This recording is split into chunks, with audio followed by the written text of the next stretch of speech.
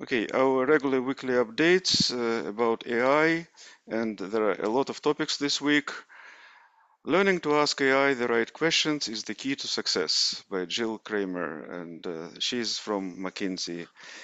Anyway, the first is about Claude 3.5, and it was recently released. And as you see on the crowdsourced arena, it's on the second place overall, second place on English only. But if you look at the coding, and by the way, you can select a type of questions.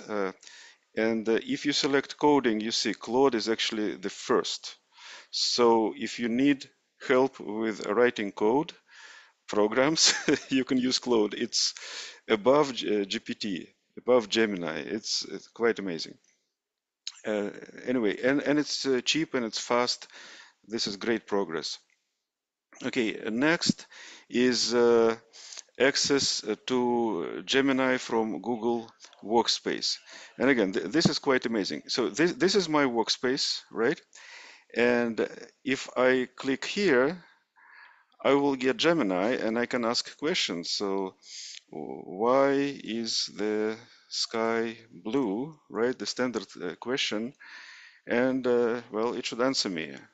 And it works right here. And I can generate images, whatever. It's a lot of functionality. I don't know why it's so slow. Yeah, the sky appears blue because of Rayleigh scattering. So you see, you can use it in email, you can use it in all Google Workspace. It is already released, at least for paid customers. I'm a paid customer. Okay, next is, what else here? Yeah. Next, some miscellaneous news. Evolutionary Scale, it's a company, a biological startup, raised 142 million, and they released foundation models allowed to discover novel fluorescent green protein.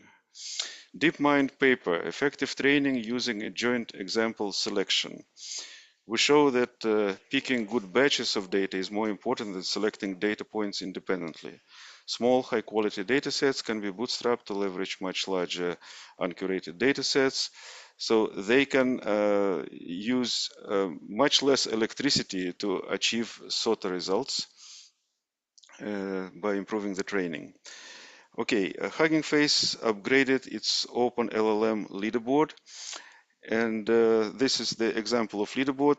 The scales, the columns, now all different. They are trying to beat this challenging problem they have because they have contamination of training data.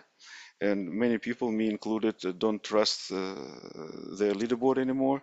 So now they changed. Let's see. On the top, there is Quen2, 72B. Okay, Rabbit R1 had a security problem. Apparently, there was some API keys hard-coded in their code. Okay, video upscaling from KREA. Very interesting thing. They are known for image generation and upscaling, and now they moved into video upscaling, making very nice looking videos. Okay, Google Gemma. It's a series of several models, 2 billion parameters, 7 billion, 9 billion, and 27 billion. So now they release the bigger ones, the 27 billion and 9 billion parameters.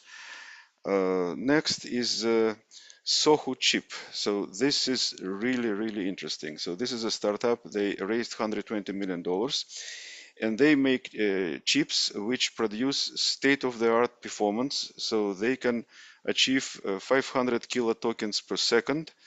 So if you take a server with 8 of those boards, it can substitute 160 NVIDIA H100s. This is absolutely amazing. Open source AI startup Stability AI. You know, there was a lot of problems with them. Ahmad Mostak, who was a CEO and well creator of the company, has left. There was a turmoil because of no funding, but now they have new CEO and they have new funding. Well, it's a great team, it's a great company. They are from England and they are creators of stable diffusion and working with images, creating like text to image and many other models. Imbue, training 70 billion parameter model to match outperform GPT-4. So it's a research paper. It's very interesting achievement. Next, researchers at Amazon have trained a new LLM text-to-speech. It's called Base TTS, text-to-speech, with less than billion parameters. But for this kind of model, it's actually a big model. It's the largest text-to-speech model. Okay, Anthropic Claude AI projects. So when you go to Anthropic interface, they now have this project area where you can accumulate pieces of text or images and then give it all to the model to use as input. You can also share the projects, so it's just more convenient and collaborative environment. Next, OpenAI trained a model called CriticGPT to catch bugs in GPT-4 code and to improve how it is being trained and the feedback. Interesting. So model helps to improve model.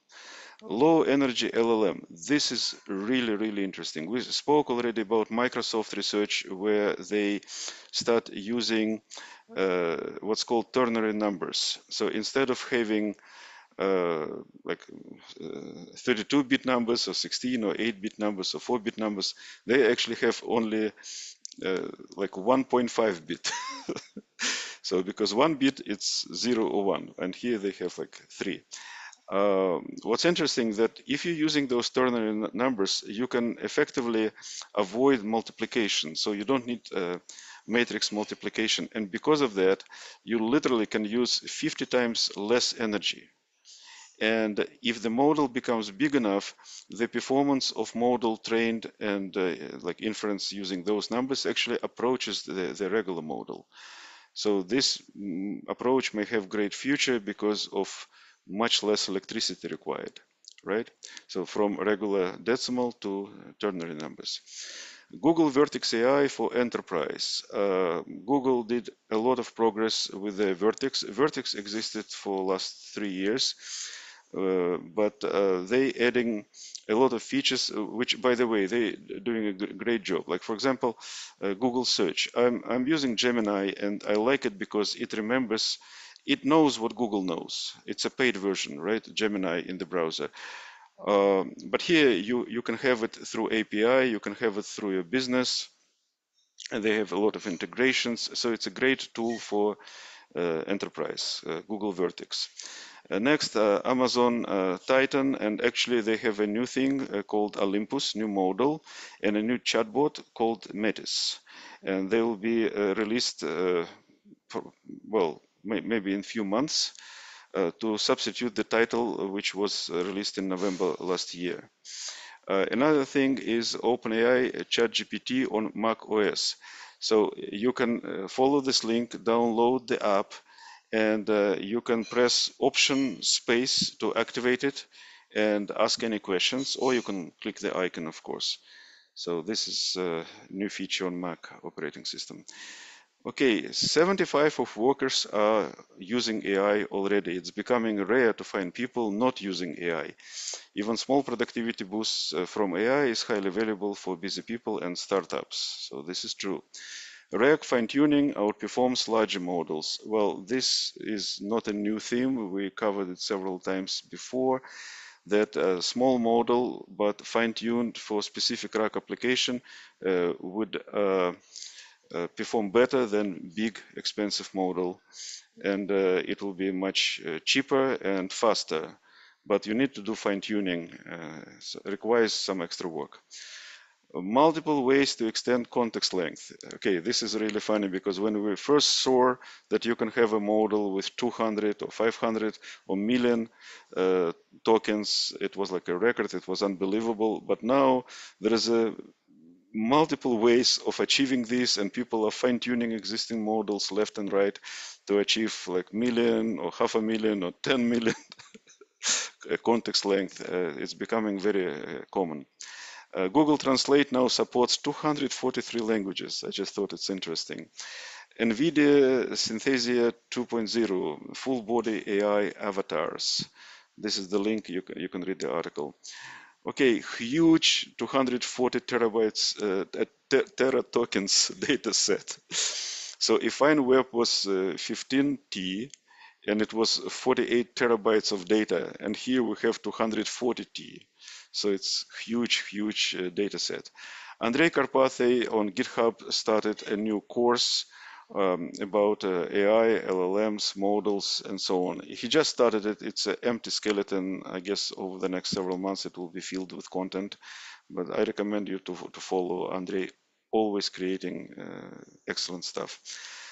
Chrome Canary, this is interesting. So this is not stable, it's not production yet, but it's under development. But this is a version of Chrome which runs Gemini locally, and it runs it very fast. So if I, let me go to this Twitter post, because it shows it real time, and just look at this window. You see? So it's okay. Maybe it's not that interesting. Okay, yeah, you see how fast it changes. Okay, next, Mira Murati. So she's CTO of OpenAI, and she had an interview where she spoke about OpenAI, and one of the things was GPT-5. So she told that no, it will not be released this year, and it may not even be released next year, maybe only at the end of 2025 or early 2026. But they claim it will be very smart. Apple and Microsoft move towards efficient small language models for local on-device operation. So this is a trend, a smaller model. AMD MI300X, amazing thing. So it is either a little bit slower or cheaper or much faster than NVIDIA. And this is the results for some tests. So you see these two are AMD and these two are NVIDIA.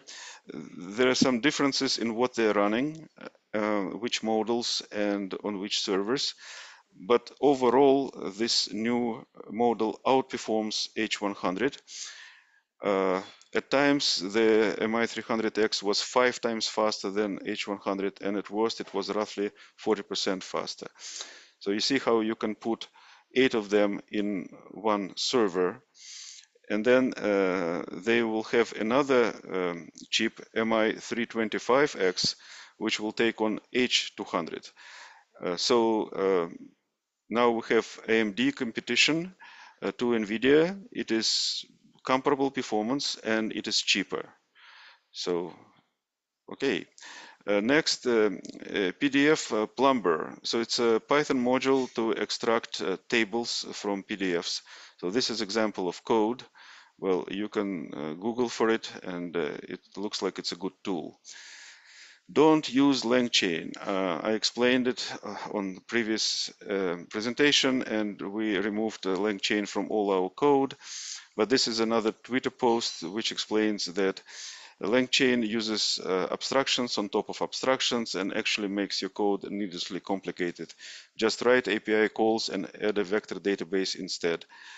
So yeah, that's exactly what I was telling, and now we have independent opinion.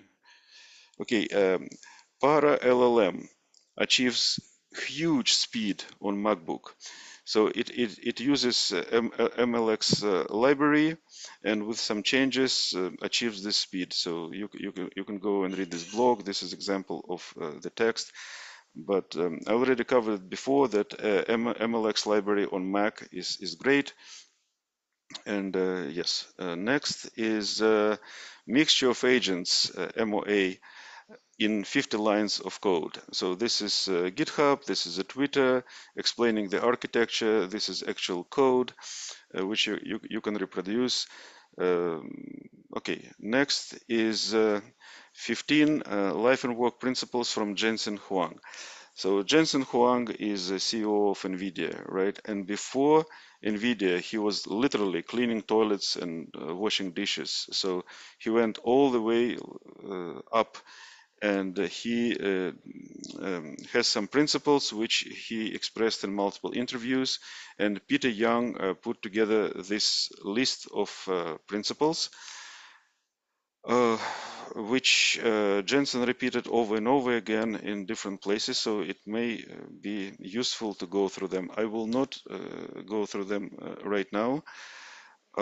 Next is information about tech layoffs, and it just show that although overall it's much less, but if you look at number of employees laid off last year and this year in June, they're about the same. I mean, they're low numbers, but they're about the same. In January, there was a big difference, but now it's about the same.